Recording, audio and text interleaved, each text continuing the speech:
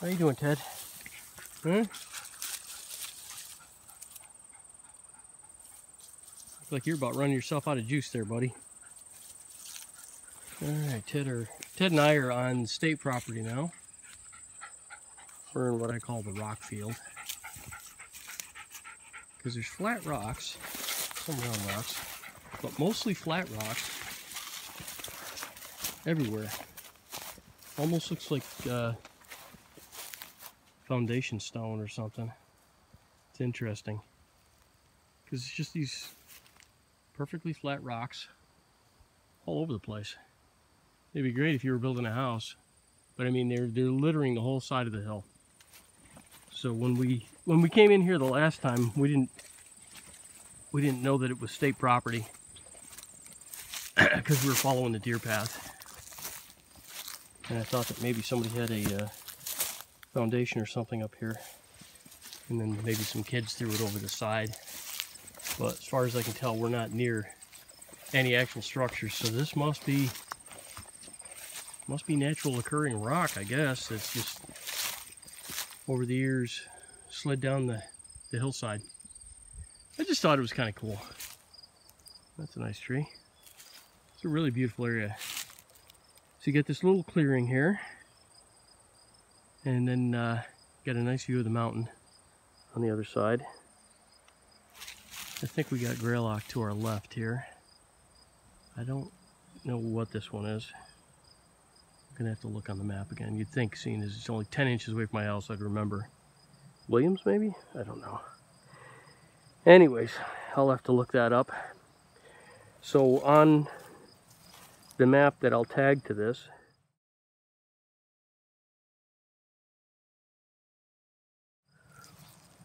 we came from right there. So here's the mountain. We came from this way and went through the woods. Right, Ted? Kind of a hike. I gotta get him back because we don't have any water with us, and we're not that far out. We're like a 30-minute clip, so it's not super bad, but it's still 30 minutes. So I'll head back before my dog dies. Good idea? Okay. Alright.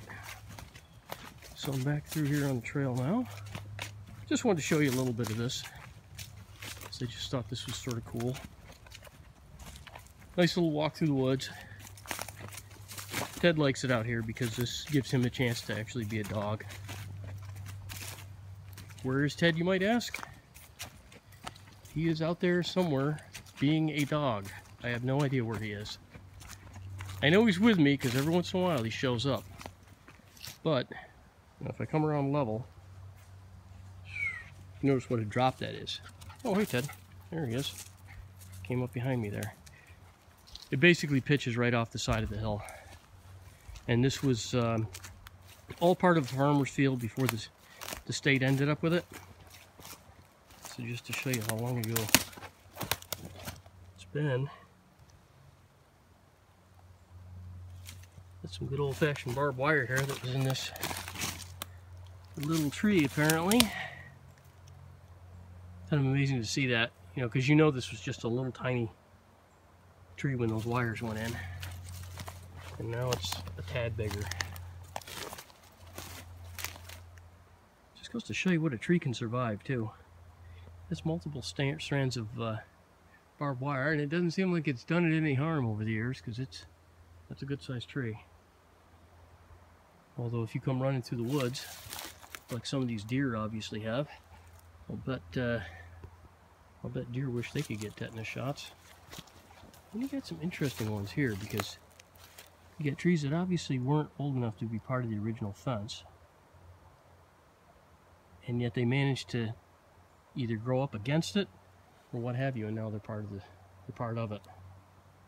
And you got that there, that's nailed to it. So this looks like hemlock, which is probably why that hasn't rotted. And this here looks like it's grown into a knot somehow. Or it's grown through the tree, actually. Nope, that's what it is. So it's not a knot. It's grown through the tree. So I take that last part back. And here you got another big monster. Wow, that is a really big monster.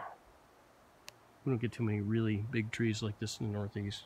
A lot of this area had been clear cut, I guess, back in the 40s or what have you. It's always interesting to see this big growth. It's even more interesting to see weird stuff like this. Because like that,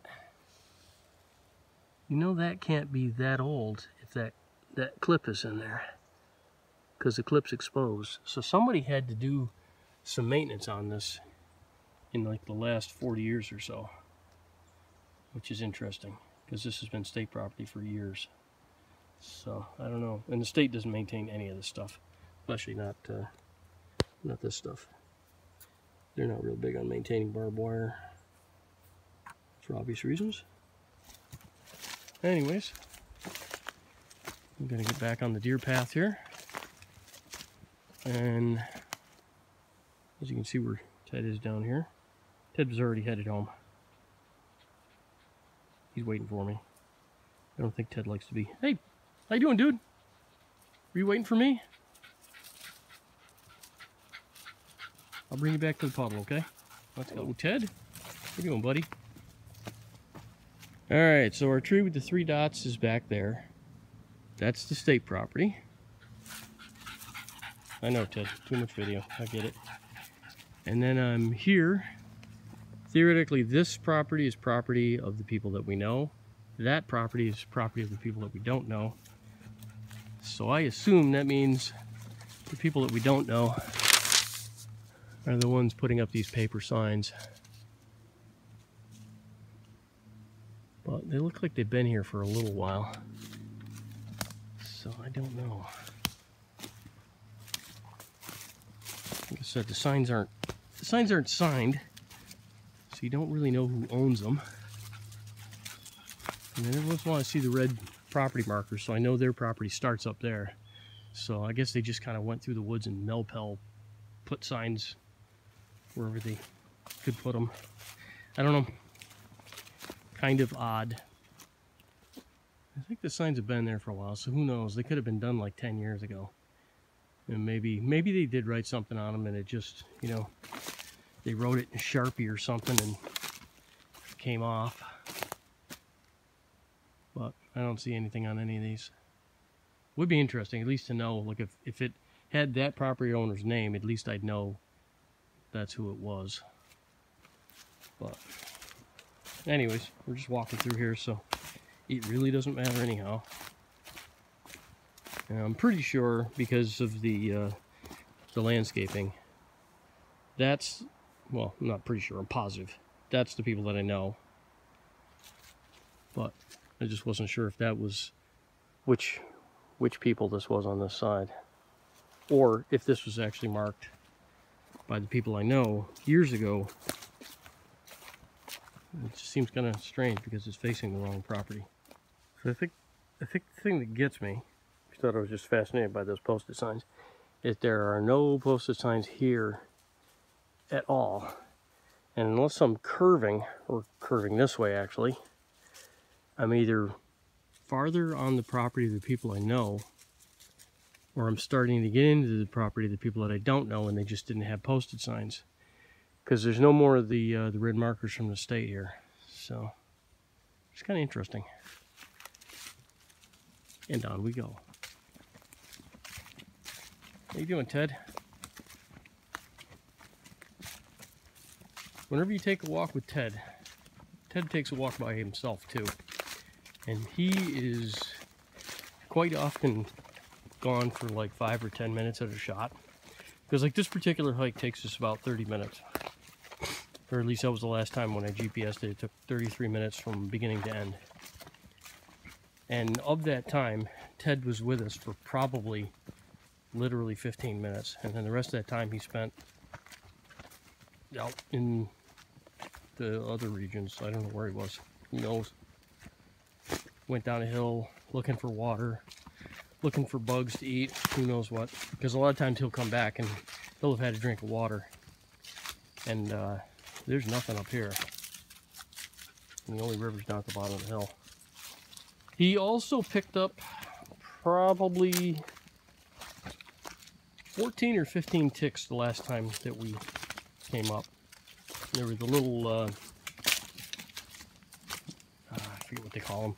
It's the little tiny ticks. It's when they're first hatched. We'll call them ticklets. Anyways, we had to give him a bath the other day. And I'll probably have to do the same thing coming down today. It depends on where he went. Because I think the last time he must have gotten into a nest. And the nest of ticks is usually like about the size of a dime. How you'd manage to find that in the middle of all this, I really couldn't begin to tell you. Ticks are pretty fascinating creatures. Sorry, Ted.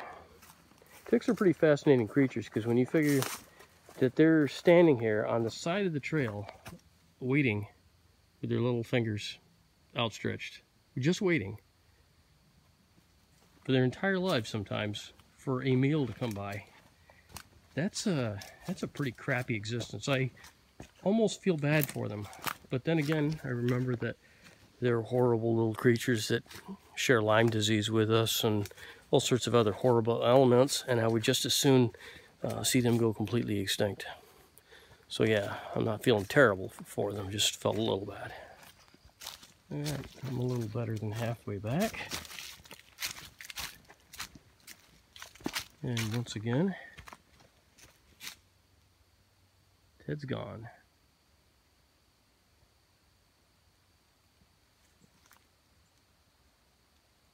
I have no idea where he went.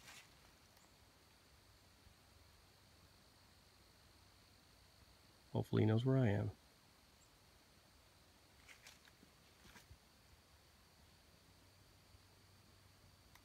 Yep, can't even hear him.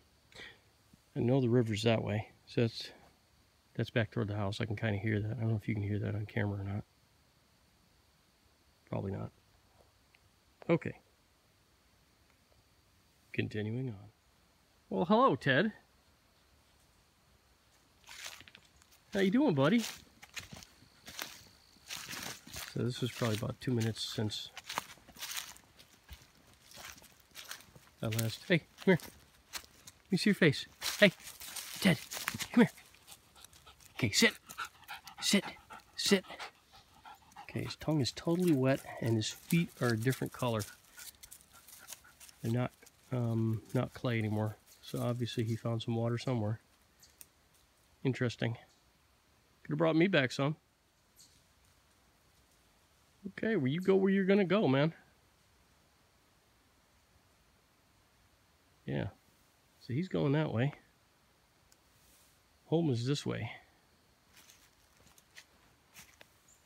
See you later, Yorkie. Almost back to the house. So if I'm quiet for a second here, you'll be able to hear the river. Actually, you can hear the river pretty loud there. Oh, hi, Ted. Nice of you to join us again. And once again, Ted's got a clean tongue again, so that means he's probably already been to the river and back. I wish I had that kind of energy. Technically, we're both the same age. But, yeah. I don't feel like Ted feels. And home sweet home. Ted's going into cool down mode.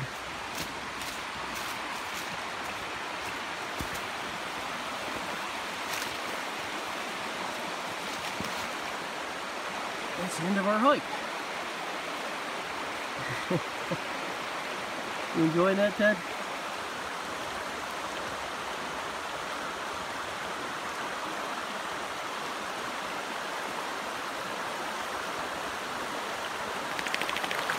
Yeah, shaking off in the water. That's going to work out awesome.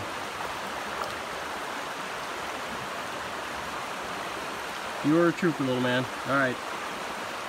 That's it. Say goodbye, Ted.